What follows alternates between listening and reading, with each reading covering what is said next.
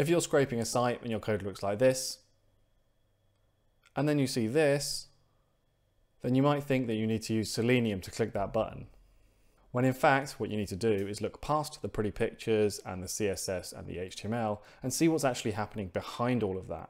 Here's the code for getting all the products and all the data, even some information that isn't actually available in the HTML itself. And if you follow along with me for the next 7 or 8 minutes, I'll show you exactly what I did to get here, what I used, and where I looked. So the first thing that we're going to do is we're going to come back to the website and we're going to open up the Inspect Element tool.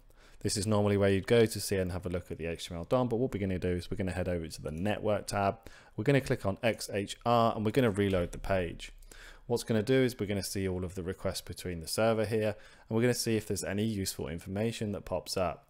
If you're new to this sort of request, this is possibly the first place that you really want to come and have a look. If you're not new to this, you might think, I know this about this, but I can't see the actual products here. So let's click on a few. There's no product information there.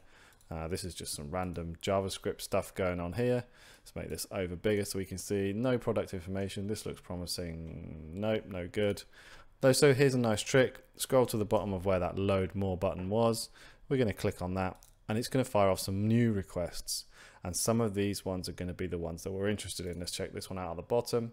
There we go. What does this look like? This looks like it's got a page size, it's got current page, product information, excellent. So this is basically all the information that is being taken by the website and run through JavaScript and turned into what you see on the left hand side. What we can do, because we don't want any of these actual pretty pictures or any of this stuff, we just want the raw information, is we can just mimic this request in our code to get this exact data out. Now there's a few different ways of doing this. You will need some kind of API program like Postman. I use Insomnia. They're both free. It doesn't matter which, but what you want to do is when you find the response here is you want to go here and go copy as curl, C-U-R-L. I'm clicking on the Windows one, doesn't matter. I'm going to come over to my Insomnia.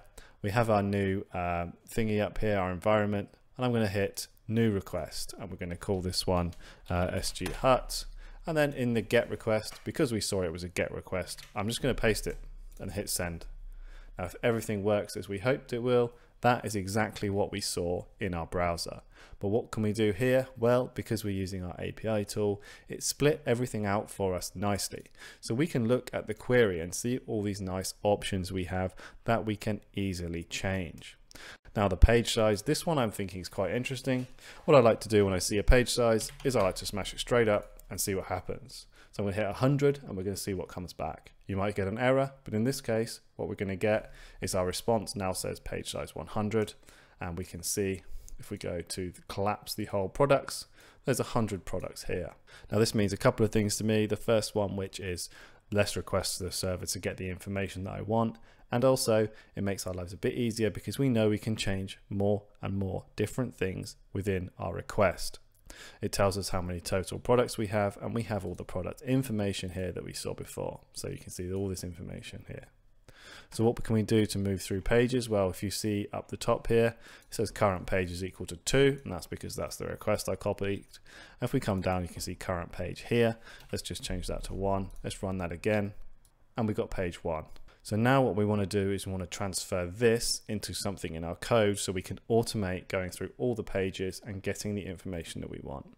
Fortunately, Insomnia and Postman do this for us. You can come over to the request, hit the down button here, and click generate code. Change it to Python and requests, and there you go. That's all the information that you need to run in your code editor to get this information out here. Now there's a lot of headers and stuff here. You can experiment and change and see which ones you need to remove, and we can see we've got an empty payload. That's okay. Generally speaking, I tend to just leave all the headers in for now, although if you wanted to, you could experiment here and start removing bits of information that you may or may not need to customize your request. I'm going to copy this to clipboard. I'm going to come back to our code editor. I'm going to paste it all in. Now the headers here have everything including our user agent and our cookie. Now the cookie could be important. It might be or it might not be. You can try getting rid of it in your request if you want to, but because this for me is just getting this information out once this time, I'm just going to leave it in and we're going to let it be there. So I'm going to collapse the headers because I'm happy with the way they look. Now here's our query string. This is all on one line. I know it's not very tidy. You definitely want to tidy this up, but for the case of this example, what I'm going to do is just scroll right across until I see the current page is equal to 1. You see it there. And I'm just going to go ahead and put my F string here, and I'm going to change this to RX and hit save.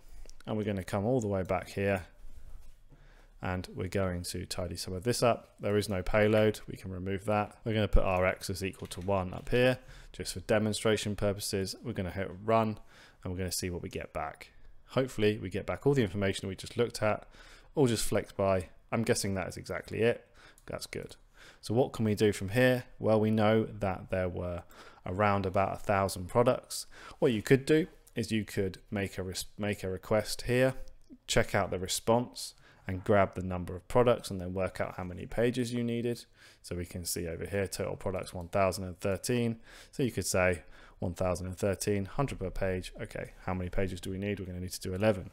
You could do that if you were trying to make this repeatable, but in this case, I'm just going to make a loop that goes through X 1 to 11 and gets all the information. So let's do that here. Let's indent this, and then here we're going to make our for X in range, and we'll do 1 to 12 because that will be 1 including and up to 12, not including up to 12, sorry. Get these headers collapsed again, they're taking up an awful lot of screen space. There we go. Now to deal with the response, we don't want the text response, we want the JSON response. The response is a long word, let's get rid of that. r.json, there we go. And let's put that inside our loop and let's run that. And if we get some info flicking by, we know that our loop is working. We're just checking for any errors. That seems to be good to me. Fine. And now we just need to do something with this data. Now the easiest thing to do is to take it and put it into a pandas data frame, because we can normalize all the JSON and we can generally flatten it out nicely and get something quick and easy that we can export to a CSV file or whatever output we need. So what we're going to do is we're going to import pandas as PD. We're going to save that, and now we just need to figure out where all the actual JSON product information is that we want. The easiest way to do that is to come back to our API client, just smush this over a bit. If you're trying to work out how to get your data properly out of your JSON response, you can click up here and you can save it, or you can copy the whole lot, paste it into a VS Code file so you can sort of look through it and examine it, maybe write some code to get through it that way. But I don't need to do that in this one. I know that we have one up here that opens, so then we have this, so we need this key, then we have a products key underneath, then we have another products key, and then we have a product list, and that is the product list here that has 100 items. So I'm going from here down here, here, and here. So I'm going to copy this one, 2 lots of products and a product. Okay, so let's do data is equal to r.json, and now let's print out data, the first key, then we want the next key, which was products, and you can see how I'm just chaining these together as I go down the tree, products, and then product, need the quote marks, product. So what I'm going to do is, instead of printing that all out, I'm just going to print the length of that, because that is a list. So I'm going to run this, and we should just get numbers each time. So we should get 100, 100, 100, etc., etc. There we go. That's all the products. There was 99 on that page for some reason. 1, 2, 3, 4. Page 4 only had 99. That's interesting. It's starting to slow down a bit. Maybe we need to time our requests a bit better. So I'm going to stop that, but we know that that's working. So what do we want to do with this information? We want to loop through each and every product in here and add it to a new product list. So up here, I'm going to go results list, and I'm going to say here for P for product in. Now this is where we just saw all of our product lists. So we can go in here, then we can do res.append P. And at the end of this, let's print the length of res, just to check that this is working. Let's make the page numbers less, so we do 1 to 3, so we can just double check that we get plenty of results in our results list. 200 results, 2 pages, seems good to me. Now what we can do is we can take this results list, and we can create a data frame. So df, remember to call your data frame something better than df if this is in some kind of code that you're not just running through like I am.